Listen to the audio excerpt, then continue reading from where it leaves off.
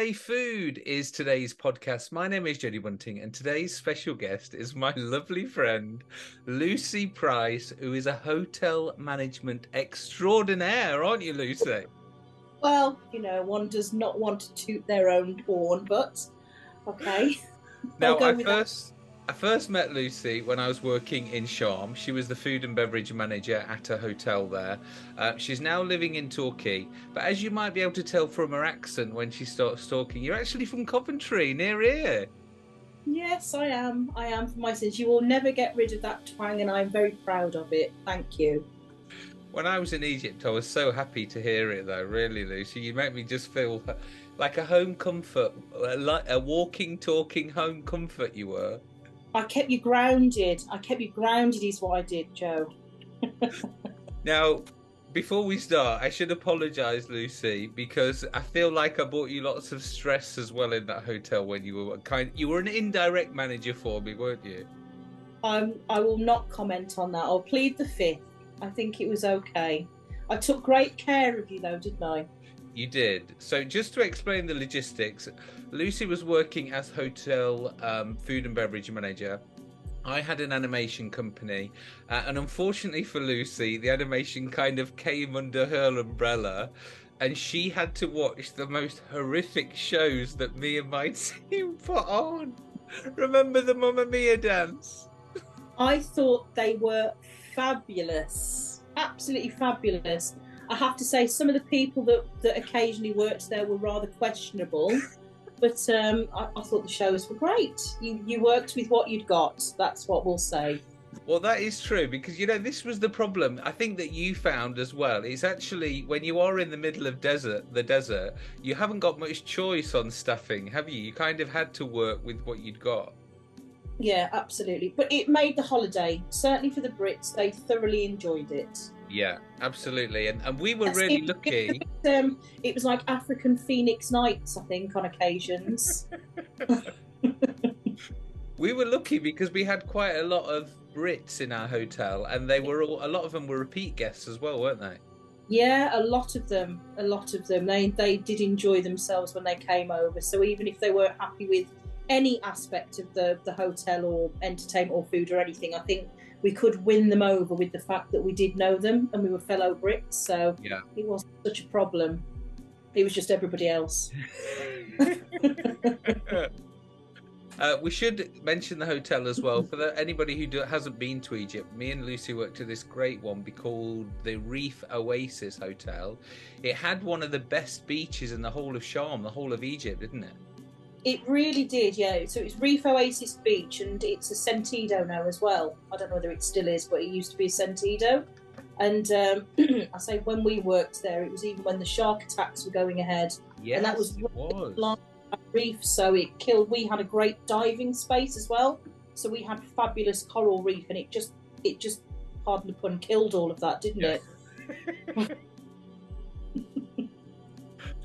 And what about the aqua park as well? Remember that amazing aqua park? It was recently built, wasn't it, when we were there? Yeah, so the aqua park, we were very lucky because we did have the aqua park there, and it just had the 2 slides, but I know now there's a lot more. They've spent a lot more money on it, and it's actually got a huge kids area and more slides. So they have invested a whole lot of money on that. But it was great at the time there as well. Children loved it as well as the adults, I think. So tell us a little bit about your story, because I actually don't know this. How did you yourself get into the hotel industry? Oh, wow. So, well, I'll do a long story short. So I've been in hospitality and been in pubs since I was about 18, started in bars. And I used to work for M&B, and there used to be a brand, I don't know whether you remember it, in the UK called Sawyer's. Do you remember Sawyer's bars? It was national. It was, it was the thing at the time. Anyway, they sold our brand. I moved to Blackpool. I worked in Blackpool for 7 years in pubs and bars. Managed to get myself on the front of the Blackpool Gazette for being the first female licensee of the Golden Mile.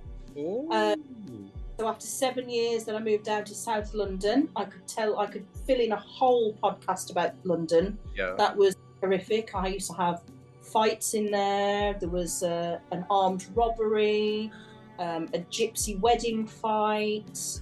My friend's car got petrol bombed, and my assistant manager had threats because she barred an undesirable, and we used to have gates on our front driveway because people used to congregate after we'd closed, so we'd shut the gates. She barred this undesirable, and then the next morning, part of the opening up procedure was to open the gates, and she went to the gates outside and she found a pig's head with her mobile phone number pinned to this pig's ear. Dead pig, obviously. No. So I decided I wanted to leave. Shockingly. I can see why. Yeah, so I decided I wanted to leave. So I was applying for anything hospitality-wise, and one of the jobs I applied for was in Dubai. It was a pre-opening hotel, and they were looking for a manager to go out there and run their English pub that was opening within this hotel. And as it happens, it's right opposite now to Burj Khalifa. Oh. But when I first moved over to Dubai, Burj Khalifa was a camel farm. Oh. And I watched it get built 2 floors a week. Burj Khalifa, I watched it get built. Anyway, I ran that for a while. I moved to another hotel, a finer hotel down on Jumeirah Beach, right on the seafront. And then I got headhunted by the general manager, who was at Reef Oasis at the time, to go across to Egypt and take over the food and beverage area, which is what I did. And right. I was there for 2 years and stayed there for 2 years. How did he find you, by the way?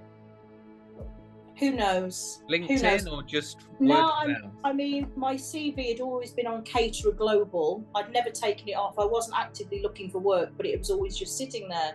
And I presume it was from there because I hadn't applied for any jobs. I certainly hadn't looked at Egypt as a role. And I did just get a telephone call out of the blue, and I spoke to him and I flew over for the interview, and I really liked the resort and I liked the opportunity and thought, let's do it. Let's try. You know, the prices in Dubai were going up, and it used to be tax-free. It isn't now, so it wasn't the place it was, and you couldn't save all your money. You ended up spending everything that you earned because there was just too much to do. Yeah. So I thought, I'll go and work in the middle of the desert where you physically cannot spend any money. So I went over to Egypt and did that. And funnily enough, just before I found out that I was pregnant with my son now, Ollie, that's 10, I just had a phone call and I was offered a job to go and work as a GM in the Maldives. Which I had to decline. So I moved back to the UK and I ran hotels for 3 or 4 years down in Torquay. I took a couple of years out when I had Ollie, so I could see all the nice bits, the first tooth come in, the first steps. Then I moved down to Torquay, and when it was things like potty training that I wasn't overly interested in, I went back to work and had a nanny looking after Ollie while I did my hotels again. And then when he got to school age, I decided that I'd had enough of the late nights and the weekends and the bank holidays. So I am now working a normal person's job, Monday to Friday, 9 to 5, and it's just heavenly. Hallelujah for that. That's you know, after being in any sort of leisure industry, working evenings and weekends, it's just joyful, isn't it? Absolutely. Do you know, I still miss the itch, and I'd quite happily, if any of my friends needed help in a bar, I'd love to jump behind a bar and pull a few pints and, you know, interact with customers. But I can honestly say, hand on heart, I do not miss the grief and the headache and the stress that is surrounded by the thankless task that is hospitality. And I absolutely tip my hat to anybody that's still within hospitality. And I really do feel their pain, certainly in these times as it is. And, you know, the be kind and that. And I really do feel for them, but I'm not going back. Good. No. So tell us about this hotel down south. That it was a bit of a famous hotel. It appeared on Channel 4. It did. So when I moved back, I moved to the Midlands, and I was near to my mum and dad when I had my son. I thought I'd start looking for jobs, and I looked for any general manager roles. So there was one at, you probably know, Horcross Hall. Right near me. I got an interview for Horcross Hall, and I turned it down because I didn't like the man that interviewed me, because I was there for an hour, and I think about 55 minutes he talked about himself, and I thought, can't cope. So gave that one up. Then I got offered a job in Gibraltar working on a ship. It was a similar like QE2, or it was one of the big ships that was in the docks there that they turned into a 5-star hotel. And then I got a phone call from a guy that had just bought a hotel down in Torquay that was on the Channel 4 show called The Hotel. And it was following the ups and downs of the rather wacky manager at the time and owner, Mark Jenkins. And he was very farcical. He was like a Mr. Bean of the hotel world, if you like. He ran the hotel to the ground. You couldn't help but love him. But yeah, he ran out of money and he didn't do great things with the hotel. He was very famous on the Channel 4 show for doing the dolphin racing in the pool. He got the inflatable dolphins, and does that ring any bells to you? It is now. Now you've said that, I actually think I remember.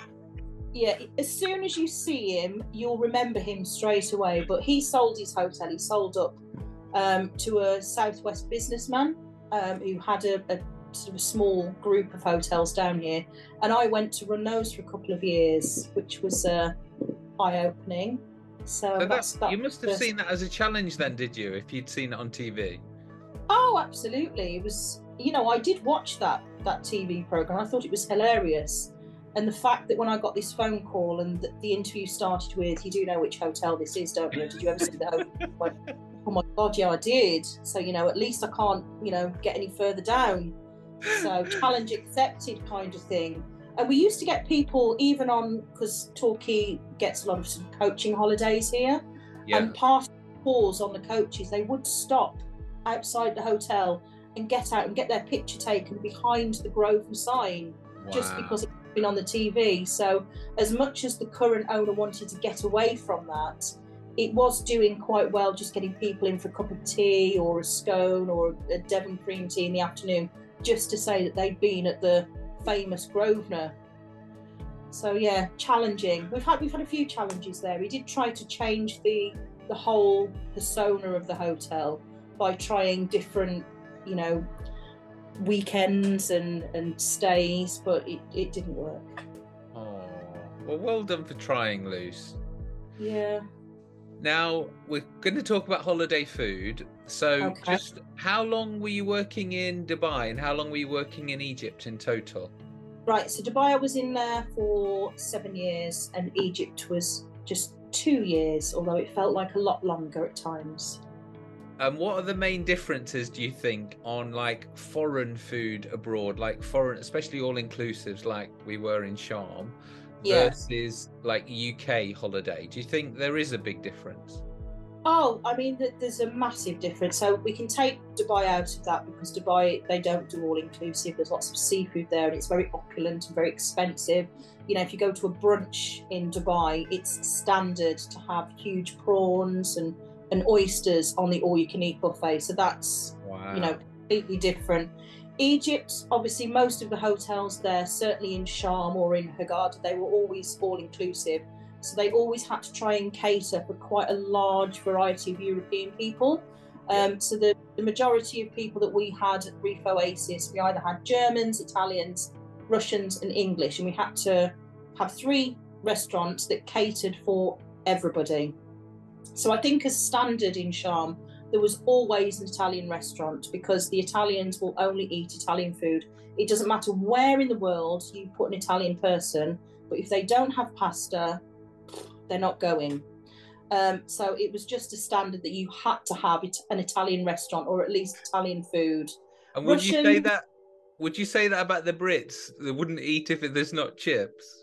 There's 2 different sorts of Brits. You've got the Brits that they expect wherever they go to have some sort of beige food, which you always had to have. And then you've got the Brits that think they're being really adventurous by trying something different, which might be a kebab, it might be a little bit of pasta, it might be something that perhaps you wouldn't get as the norm from Deliveroo, from your local high street stores or takeaways. So we had both. We had both at Reef Oasis, but absolutely we always had to cater for the beige food brigade. Otherwise it would just cause complaints.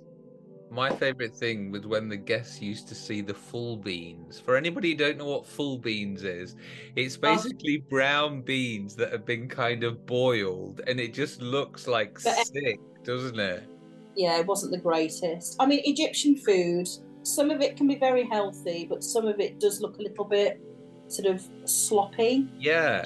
And if you don't know what it is, no, you wouldn't go near it, I don't think. But I'm happy that falafel has kind of taken off in the UK now, because that was my favourite memory of Egyptian food. Yeah. I mean, the salads were great. The Egyptian salads were always great, and the dips, and all of that they did. But yeah, some of the breakfasts. I mean, you always get the full for breakfast, didn't you, with the breads and the tomato, and it's the last thing that you really want. It's like eating a kebab in the morning, isn't it? Because it was so heavily spiced. It's just, unless you're still drunk from the night before, you do not touch the Egyptian full, do you? Do you know the one product in the supermarket, in all supermarkets, that's always from Egypt? Do you know it in the produce aisle? One. Spring onions. And I have to stop myself buying them when I see the word Egypt, because it just makes me so angry. Flashback. But yeah, that just goes to show they are quite good at growing strawberries and stuff like that, obviously because of the heat. And that was probably the best thing about the buffets, like you said, just the freshness of all the stuff that you wouldn't generally get all year round in the UK. Yeah. So when I talk to my slimmers about holiday food, because of my experience in maybe lower class hotels than Reef Oasis was, I work for the Albatross Group, and that's where I really got into the nitty gritty of the food and beverage department. And although they had like fresh cooking stations, it was always like pizza, pasta, pancakes, and just cheap food, basically. It wasn't your high standard, Lucy. But I always say to my slimmers, it was all kind of a little bit of salt, a little bit of sugar, a little bit of fat to make it taste amazing for holidays. Do you think that is generally what these kitchens do to make the stuff taste good?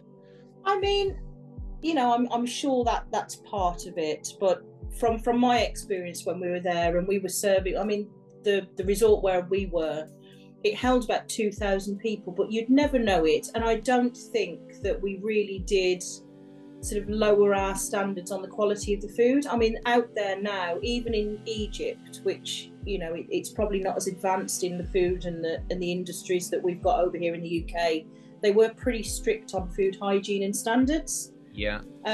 So the live cooking that we had there, we used to get the omelettes, and we used to have, like you said, the pancakes and the pastas, but they were all pretty decent sort of qualities, so I don't think it was too much of a problem over there. We didn't kill anybody with the food, and everybody seemed quite happy with it, and it was it's part of the show, isn't it, watching them cooking. So yeah, it was a good thing over there. Well, let's just say when I moved to a hotel that didn't have a British food and beverage manager, I noticed. I mean, we were really lucky when we were at Reef Oasis. We had sort of a proper Indian chef that used to go around with a portable tandoori oven, and he used to do all the freshly cooked naan breads and put the skewers of the tandoori chicken and lamb, the minted lamb skewers in there, and you could watch him making those, and watching the naan breads was fabulous. And we had a sushi chef as well, didn't we? He was great. Wait, I can't remember that. Yeah, sushi and sashimi. Oof, he was good. So it's not always bad. You used to get really good quality as well. Kind of one of the in-jokes when we worked in Egypt, especially with me and you together, was kind of the nationality of our guests, shall we say. What did you think you noticed as a food and beverage manager when it came to dining of the different nationalities?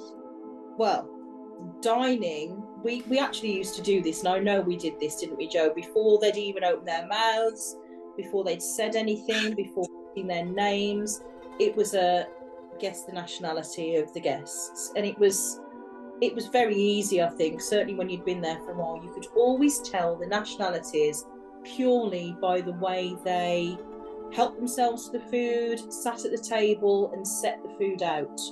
For example, British people, very classy. We'd go up, we'd choose our starters, we'd get our bread and butter, sit down, eat it. Once we'd finished, we'd wait for the plates to be cleared and then move for the next course and get a little bit of everything, maybe go up 2 or 3 times, but we do it the way we do in the UK. Italian people, they would only be in the Italian restaurants. You'd never see them in any of the other restaurants. So they were pretty easy to tell who they were anyway, with their piles of pasta that they'd eat in their Italian way. Russian people, you could tell, because Russians did not like wasting energy. They would have a little peruse of the buffet, and then they would get starter, main and dessert on multiple plates, large amounts of, and put them just all over the table. They'd have their main plate full of food, starter, main, dessert, and then they'd have extra in the middle of the table, possibly a bit of melon. They were partial to a bit of melon at the end of Watermelon, the meal. they were crazy for it. But it was just full. The table would be full, and there may be only 2 or 3 people there. There was enough to feed, a small family, and it would be full. And 9 times out of 10, they wouldn't eat it all, and they used to leave loads of food. But it was just a case of, once they sat down, they did not want to be bothered with being interrupted halfway through this feast. It all had to be on the table. So you could absolutely tell the nationalities just by the way they worked the buffet. And I think it's something to do with I think when they eat at home, they're used to having like all this food on the table and just having a buffet. But I don't understand why they felt like they needed to recreate that when the buffet's there. Do you think they were scared of it all going, or?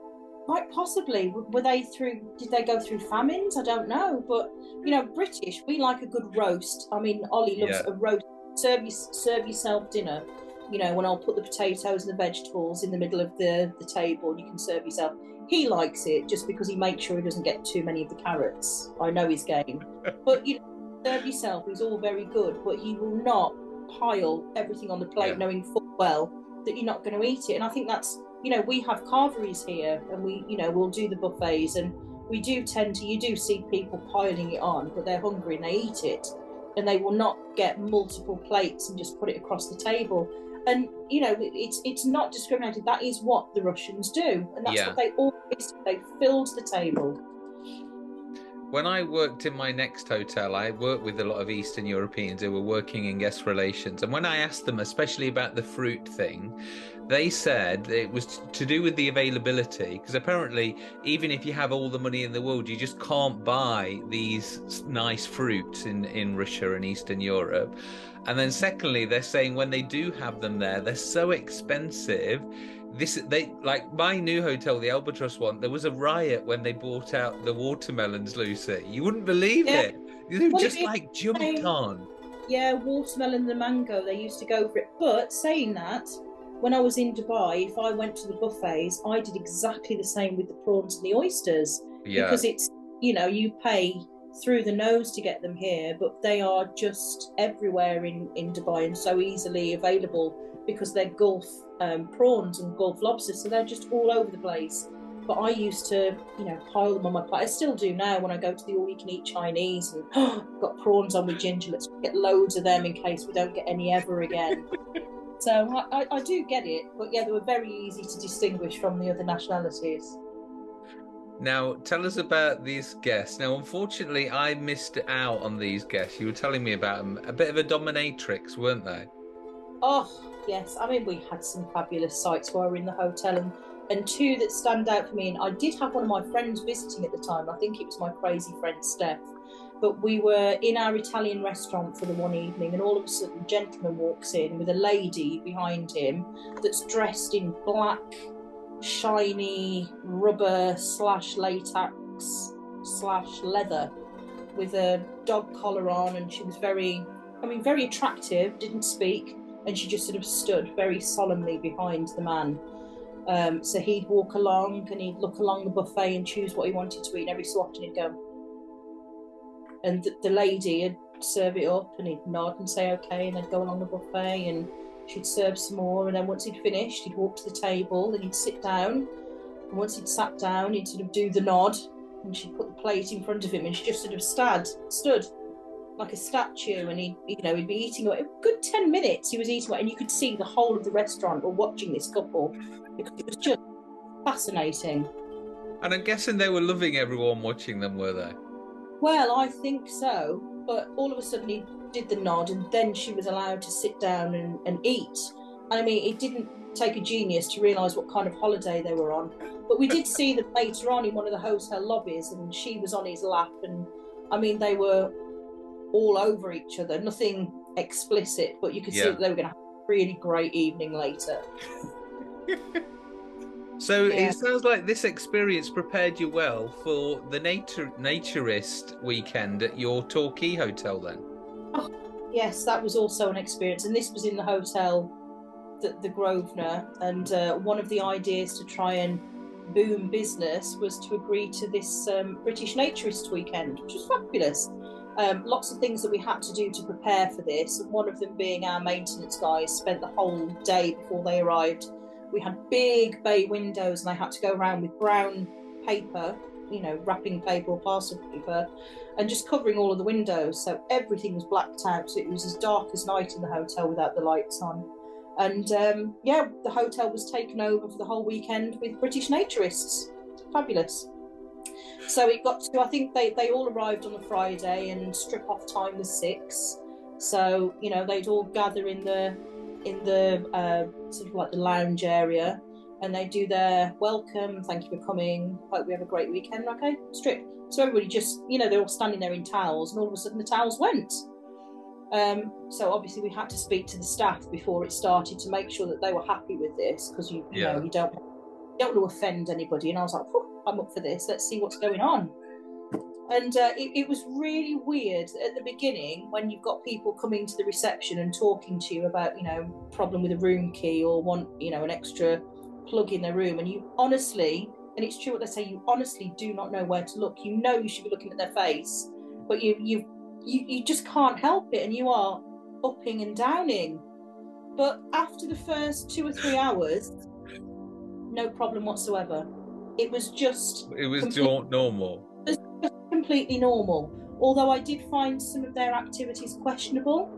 There was a naked piano recital, which I thought was a bit odd. And I never want to see naked Jenga again. Oh, ever. No. But yeah, they had a great time. I mean, they had all their rules, and it was all very hygienic. We had a lot of, it was disclosed to the local press that we were having this weekend. So we did get a lot of phone calls from prudish people saying that they were never coming to the hotel again, and they do not want to sit on a chair that's had a naked bottom on it. And I mean, really ridiculous remarks. And they, you know, it was a great weekend. There was no trouble. I mean, it was a captive audience. You can't really go out and, you know, have a drink anywhere else unless you put your clothes. The whole point of the weekend. You know, they always sat on towels. They were very respectful, and it, you know, they must have thought from the outside that it was some sort of weird, dodgy swingers weekend, when it absolutely wasn't. It was just people that liked to just be free, shall we say. Great weekend. These people don't realise a naked bottom on a hotel chair is nothing compared to what actually goes on hotel chairs, is it? I know, there's probably been worse. I mean, swimming pools. But anyway. Right, we can't talk about the hotel industry without talking about TripAdvisor these days. It seems to be more and more important. What do you think? Is it a good thing? Is it a bad thing? I mean, I use it. If I'm going away, I will look at TripAdvisor, but I will, you know, I think I'm old enough and wise enough to know if somebody's writing something just because they didn't get their own way. So I think you do need to be careful with, you know, taking some of these reviews with a pinch of salt. Yeah. You're never going to please everybody, and you can tell that some people are writing it just because they're trying to get something for nothing, and they haven't, and they've just got a bit of an axe to grind. Yeah. But I honestly, I think it's a really handy tool, and I do, if I'm booking somewhere and I haven't been to that location before, whether it's in the UK or whether it's abroad, that is my go-to place to look at TripAdvisor.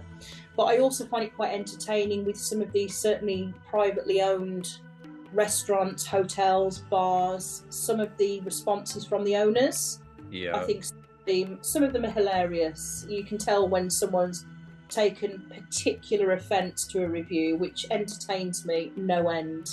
But I do think it's a handy tool, but I think that people should be sensible with it and not take it as the gospel. Yeah.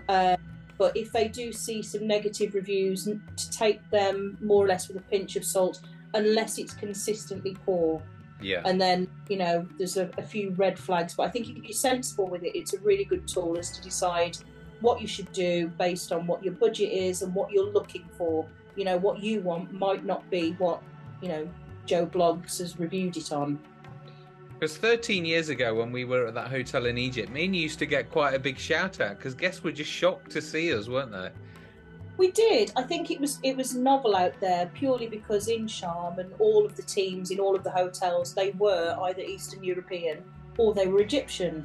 So we had that novelty factor, if you like. And I think that the Egyptian owners that we worked for, they were quite savvy to get a Brit on board, especially because they tended to pay a little bit more than some of the other countries, and they came in the months when perhaps it wasn't busy with other nationalities because of the weather over here.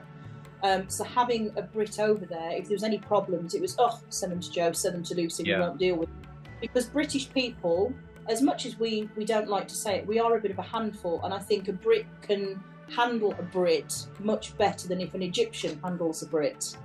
They'll tend to listen a little bit more, and we know not to accept some of the things that the British come out with. Because, I mean, they come out with some real right old stories, and you go, what? What are you talking about? Get a grip.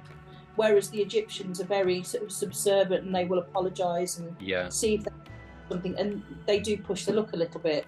Whereas we can go, no, absolutely not.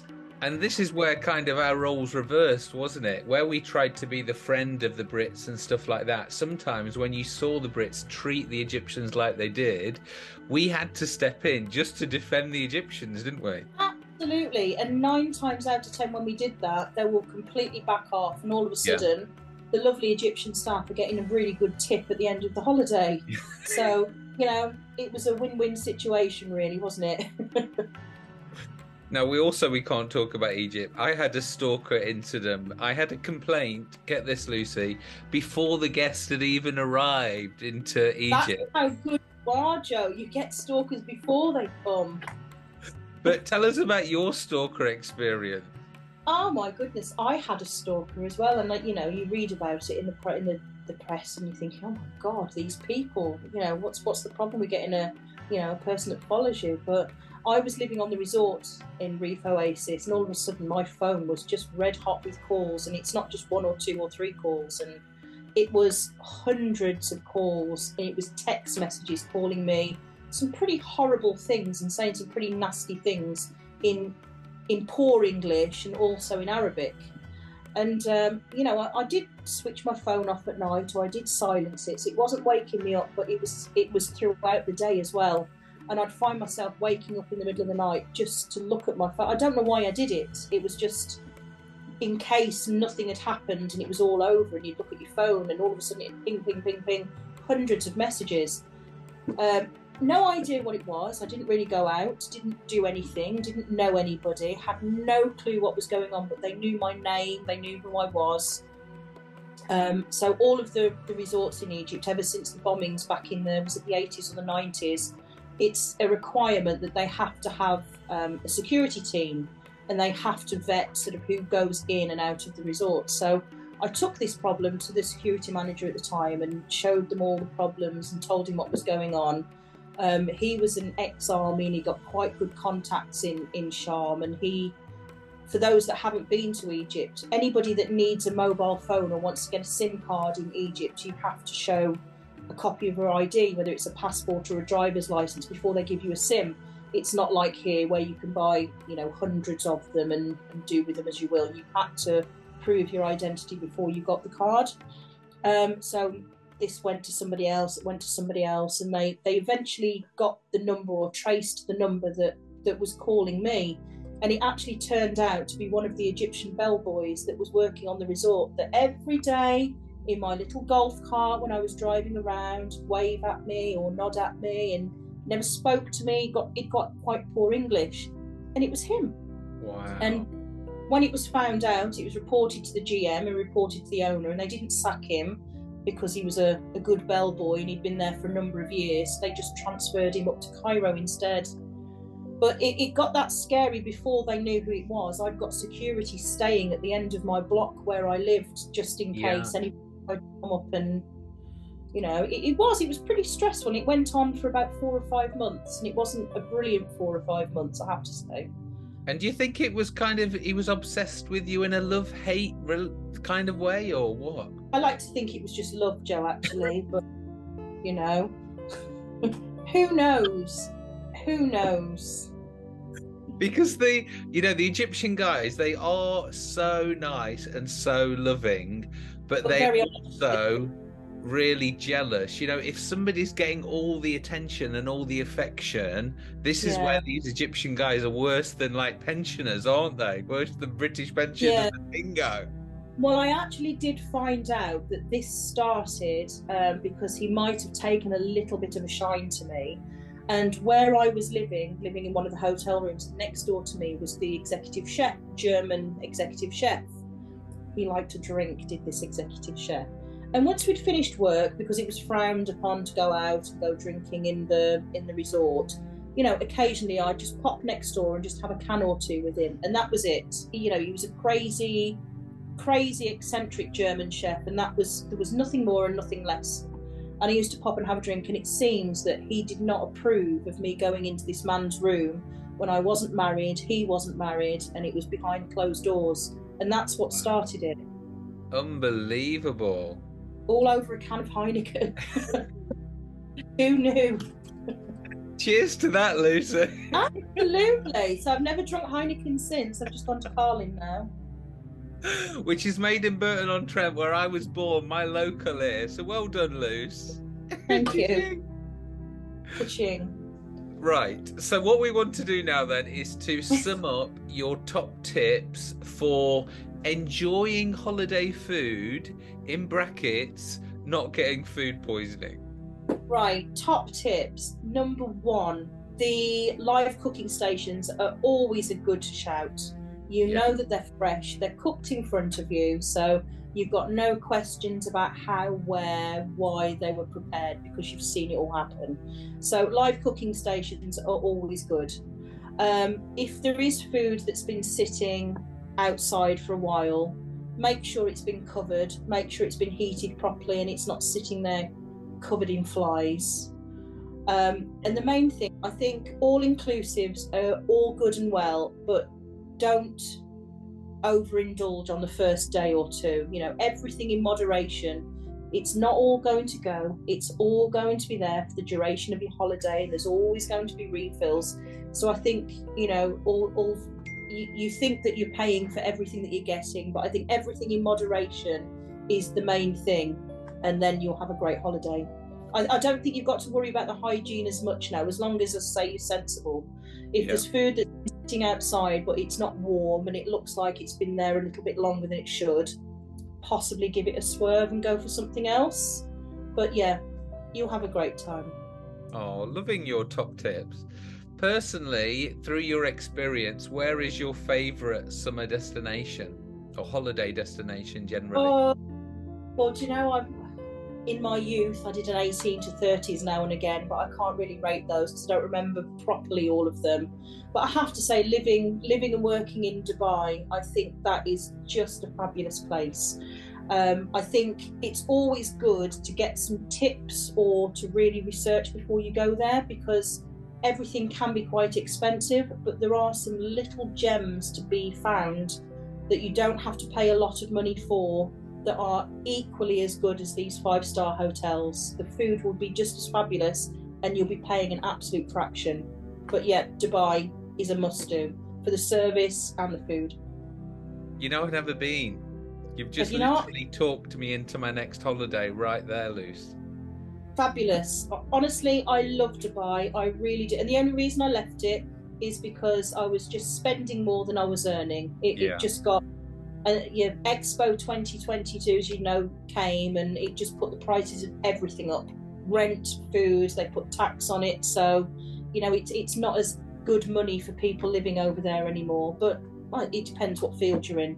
But I've done my time, but I'd definitely go back again in a heartbeat for a holiday. Oh. Right, well, thank you so much for joining us today. Everybody, that was Lucy, the hotel food and beverage and just management supreme. Thank you.